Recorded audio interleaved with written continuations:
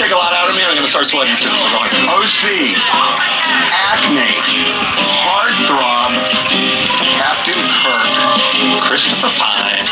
Yeah! Hey! I haven't won in years! Chris Pine is handsome, famous, and rich, and it's all thanks to one thing. An awful skinny teenager. Yes, Chris should send Acme a thank you note because it helped make him a movie star, sort of. Don't worry, we'll explain. Chris Pine was on the Happy, Sad, Confused podcast, and he was talking about how he really wanted to be cast on the OC back when it was coming out. But he had too bad of acting. Look, I was going out for the OC, like a teenage melodrama. It's like I can understand that they wanted to have pretty people doing pretty things.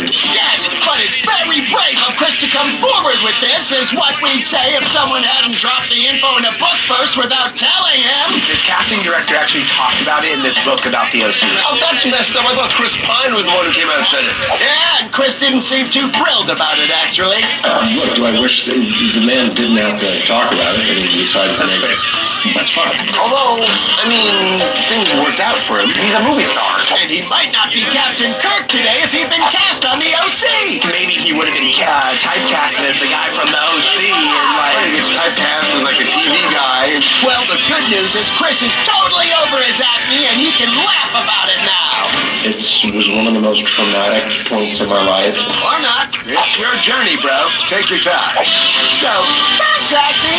You gave us Chris Pine. It's no fun having bad skin.